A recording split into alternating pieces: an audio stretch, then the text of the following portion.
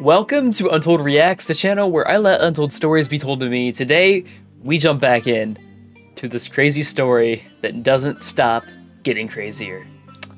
Thank you to my patrons as usual, but let's get in to episode 14 of season 4. Here goes. Oh god. It's the same exact scene I already watched, but my chills are back. God damn it. Oh, I just realized that's them blowing the gas right there. Damn. I love intros that kind of click more as you go. Not the ones that just show you what's gonna happen, but the ones that just kind of like allude to like tiny things, and then once you have a piece of information, it all makes sense to you. That shit's cool. I'm never ready for this show, man. I always feel like I'm nervous and not prepared, but it's because the emotional weight this show has. Every time. Ugh. I don't like that title. I really don't like that title right now. 静かに話したい。エルディアの問題を解決するのに争いは無用だ。どうして単独でマーレ襲撃に至る選択をしたのか。俺は自由だ。俺が何をしようと、何を選ぼうと、それは俺の自由意志が選択したものだ。あなたは操られて、Oh, make us 誰よりも私たちを思い大切にしてきた。そうでしょ。あの山小屋で私を助けてくれたのは、マフラーを巻いてくれたのはからでしょ。手はテーブルの上に置けと言っただろう。俺はレベリオでジークと話をした。ジークは巨人についてマーレが知っている以上の知識を手にしている。お前はまだ兄のところに通っているだろう。それは本当にお前の意志。What? 意欲が人を形成するのなら、お前の一部をベルトルトになっちゃう。Whoa! 敵国兵に恋心を抱く。Whoa! 敵国兵に気に操られているのはお前の方だろう。エレン、あなたは。ミカサ、お前もだ。アッカーマン一族はエルディアの王を守る意図で設計された。直面する極限状態の中で俺の命令を聞いた。戦えと。その瞬間、お前の本能が目を覚ましたんだろう。偶然俺を護衛すべき宿主だと錯覚したことでな。本来の自分が宿主の護衛を強いられることに抵抗を覚えることで生じるらしいが、本来の自分を失いただ命令に従うためだけに作られた一族、つまりは奴隷だ。やめろ、エレン。この世で一番嫌いなものがわかる。もしくは家畜だ。エレン。それを見ただけでムカムカしてしょうがなかった。がやっとわかったよ。の疑問も抱かず、ただ命令に従うだけの奴隷が見るに耐えなかった。ミカサ、お前が大嫌いだった。エレン、よくもミカサ。Oh my god, even now? お前はただそうやって赤、それだけだ。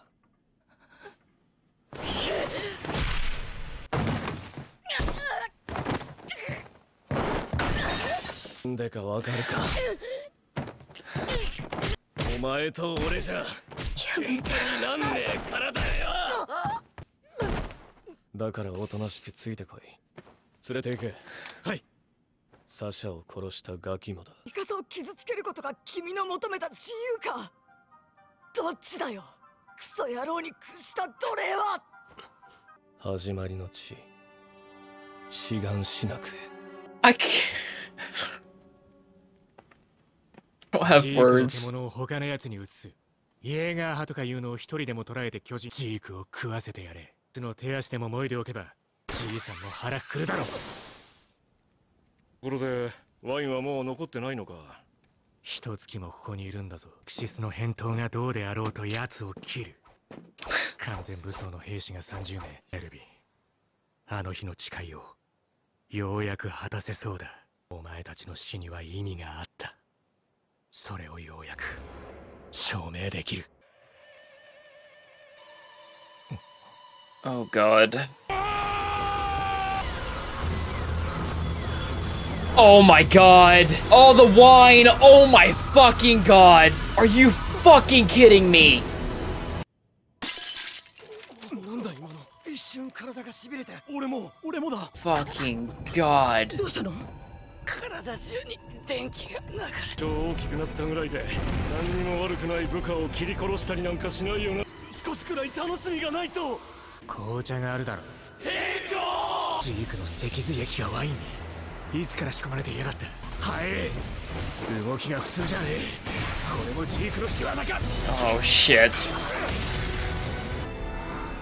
バリス、まだそこにいるのかお前ら。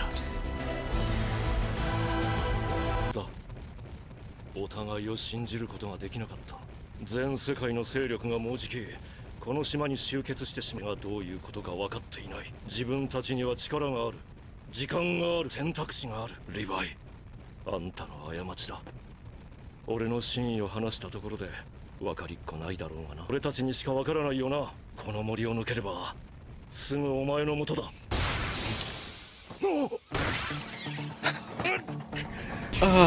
Poor Levi. Poor fucking guy, dude. This is rough.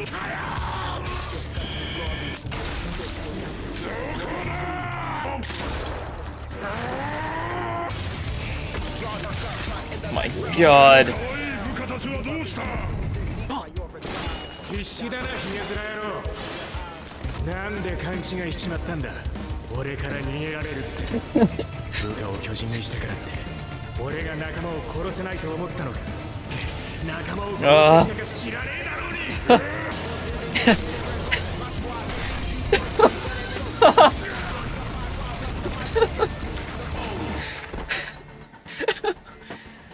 ヒゲ面、てめえくせえし汚ねえしブサイクじゃねえ。殺しゃしねえから安心しろよ。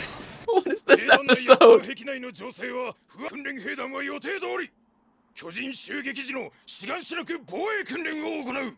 もう巨人なんて襲ってこねえだろ。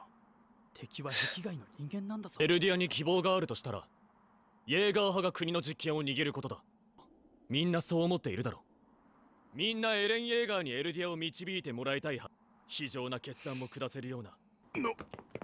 ハンジ、イェーガー派とか言われている我々が銃口でも向けない限り貴様らのような小便小僧など誰も相手にしないと考えているのなら頭の硬さしか取り柄のない老人なんて不要なんですよ。これからは訓練兵諸君、我々イェーガー派は現在滅亡の危機にあるエルディアを救うために心臓を捧げると誓った。それともここにいるキース・シャーディスと共に古い慣習と心中するものか。エルディアの未来のために心臓を捧げます。シャーディス教官を足腰立たなくなるまで痛めつけろ。これこそが我々が淘汰すべき悪習そのものだ。 This is so fucking twisted, dude. This is so fucked up. ひよっ子どもが何人かかってきたところで相手にならん。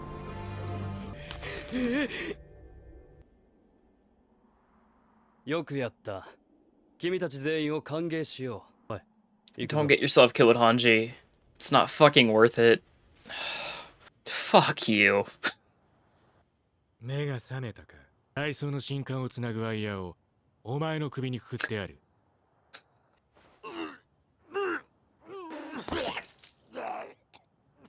なんかしねえが。お前は俺の部下の命を踏みにじった。うるせえな。こうやって切っておかねえとてめえが巨人になって。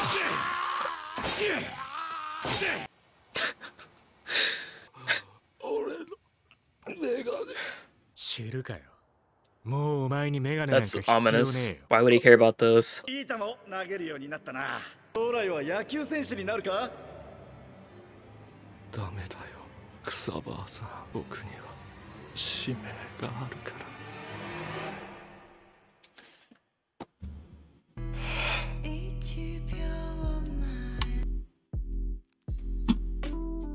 Fuck this show.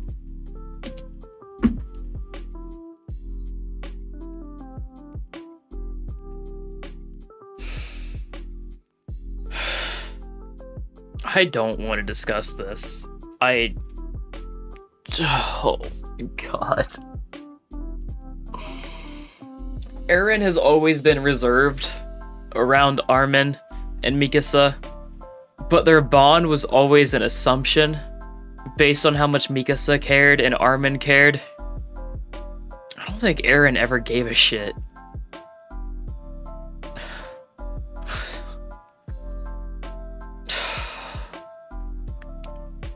This is so fucked up, man. Eren literally fucking told her that he hated her. And then beat the fuck out of Armin when he used to literally defend Armin's life. I'm not kidding. I feel like I'm gonna be sick. Like, that's how fucking deep this episode cut me. Oh my god. It's not even Flock's fault, but I hope that motherfucker just dies in the most slow, gruesome, fucking horrendous way physically fucking possible in this universe. They are so fucking twisted, and they're just becoming what they're trying to fight, and they don't care. Like, it's not that they don't see it. They fucking know. They just don't give a fucking rat's ass, and it's disgusting to watch.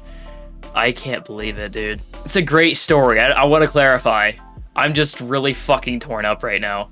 This is not okay. I'm gonna look back on this in like a year and just think this was the greatest story ever told, but right now I'm just fucking pissed. I'm so upset. All of it makes sense. I think that's what hurts the most, though. You can think back to season 1 and make sense of it. And how long was Grisha, if he's not still doing so, how long did Grisha control Eren then? Obviously it's subconscious control, but what he's saying would imply that fucking Galliard, Grisha, the Fritz daughter, the Warhammer Titan are all in his head, skewing his thoughts. But because he's aware of that, does that make that not effective to him? I don't care what happens to Eren. That's insane to me. I don't care. I want him dead. I was smiling watching Zeke get cut the fuck up. That fight was great. I love how he fucking ran from Levi. That was great, but it was undercut by the fact that I'm in so much pain. Every benefit of the doubt I've given Eren makes me want to fucking puke now. I am disgusted at myself. I don't like this. I do want to clarify, it's a good-ass story, it's so innovative and so realistic, and that's why it fucking hurts, man. Oh. I think at the end there, that was like a mental image he was getting, like the baseball metaphorically being like his death, and he's saying like, I can't, I have a mission. I think at least that's how I took it, like similar to when Reiner was dying and then heard Gabby. I'm guessing at least, I don't know, but that was an odd place to end it after that fucking episode. This makes so much sense though, like why Zeke hasn't actually given a shit, and Eren's just like him now, if not fucking worse. I'm gonna call it here, guys. I am burnt the fuck out. I'm hurt. I'm depressed. I'm angry. And I don't want to watch the show, but I'm gonna. I really do feel like I have to clarify, but I don't mean I don't want to watch the show in the sense that it's bad and I don't like the writers for what they wrote. Their writing is ingenious. Like, they are actually fucking geniuses. It's just, I've never been so hurt by a story. Never. Hell, I've never been betrayed by the main fucking character of a show I've watched, so... 4 seasons of giving him the benefit of the doubt. I'll see you guys next week. I'm gonna go be sick. Have a nice night.